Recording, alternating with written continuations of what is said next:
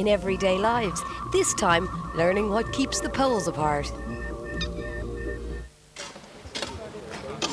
I'm not pretending that this match between Cracovia and Wisla Krakow is one of the most glamorous ties in Europe.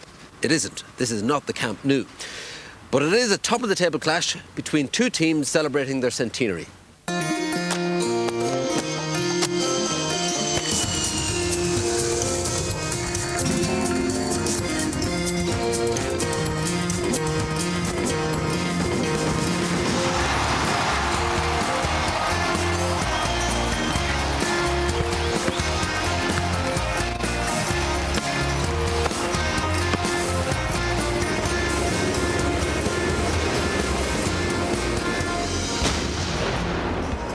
Not wishing to take anything away from Warsaw, but Krakow is the cultural, historical and spiritual heart of Poland. Trust me. It's also the cradle of Polish football. The whole world likes to kick, and so does Poland. Football is very popular in Poland. Yeah, we are a football country because football is the most popular discipline here. No matter what happened, league can be really shitty, but it will be much more popular than English league or Spanish league. The history of those matches dates back 80 years. It's called Holy War. So it's of special importance to all players and also for supporters. It has a special significance.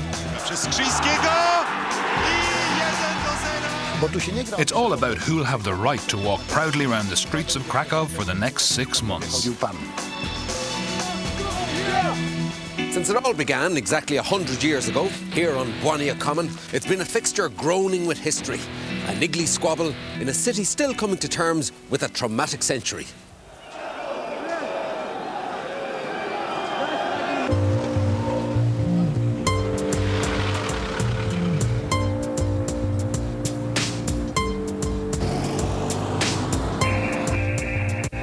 Although it is without doubt a well-preserved medieval fairyland, Krakow has shaky foundations. The city's founder, King Krak, made the mistake of building his castle on top of a dragon's lair, a dragon fond of eating virgins. Luckily, the king had a clever cobbler called Scuba, who offered the dragon a sheep stuffed with sulphur. And we all know what happens when you swallow too much sulphur. It brings on a terrible thirst. So, in comes down here, drinks a ridiculous amount of the river Wisla and a couple of swans, and promptly bursts. End of dragon, and the people of Krakow are very happy. Well, until the next invasion.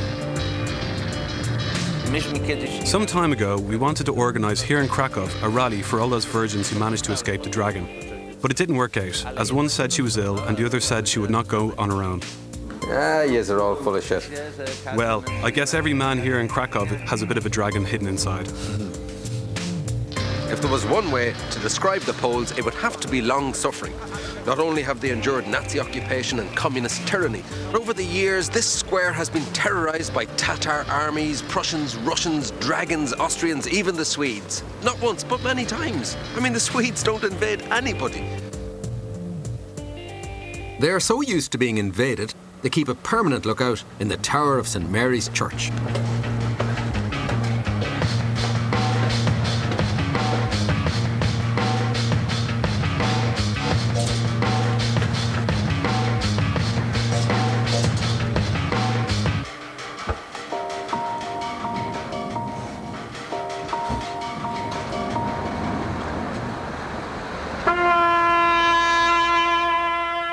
Krakow's bugler bugles every hour on the hour, a tradition that dates back to the 13th century when the original bugler got an enemy arrow in the neck, which is why, to this day, his tune is cut short.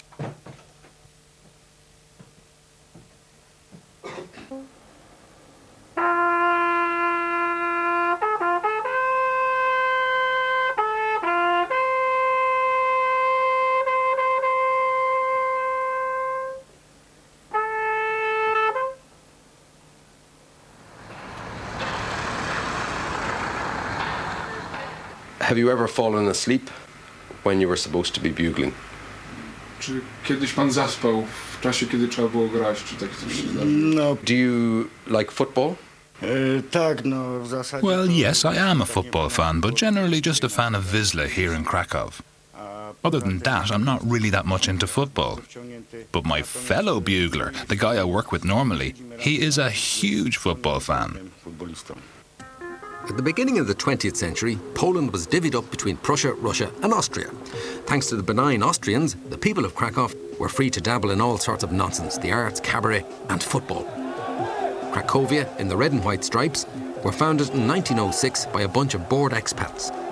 Rivals Wisła Krakow, called after the river that snakes through Poland, were formed 4 months later by staunch locals. Although Cracovia won the first Polish league in 1921, they've only just emerged from decades of obscurity to challenge Wisła, who are now the dominant force in the country. The city has been starved of the league derby since 1984. In the brutal parlance of the terraces, Wisła Krakow are known as the Dogs, while Cracovia are vilified as the Jews. I'm a little puzzled by the Jewish reference, but what's the story with the Dogs? The reason why Cracovia fans call Wisła the Dogs is simple, although not too nice, because, you know, I don't know, maybe in the whole world the police is called the Dogs and Wisła... Or the pigs. Or the pigs, maybe, but they are in Poland the Dogs. So after the war, the Wisła was related to the police. That was a police club, actually. Just like in the USSR, all old club names disappeared. Wisła, Cracovia, Ruch, Legia, they all disappeared, and new ones like railwayman, miner, chemist, member of a cooperative, etc. were introduced for all teams in Poland. Wisła became a part of Guardia, or the cops, and changed into a police club.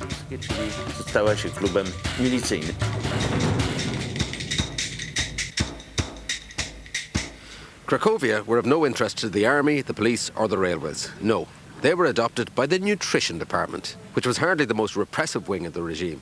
And that's one of the reasons why this week I'm leaning towards them. Cracovia was a club of bohemia and intelligentsia, and very open to the nationalist cause at the same time.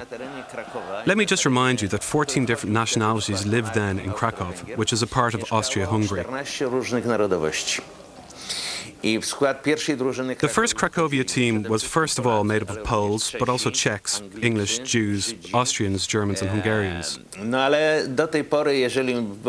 But when young fans said Krakow, Jews, or Cracovia, a Jewish club, it is just a sign of sheer stupidity and total lack of knowledge of history. But this club would be represented with a liberal, tolerant strain in Polish society, would that be correct? I would say so, yes. Yes. I would say so. Yeah. So you're all just a bunch of bohemians. Yeah. Okay. I felt it was my duty to find out what Polish bohemians actually do.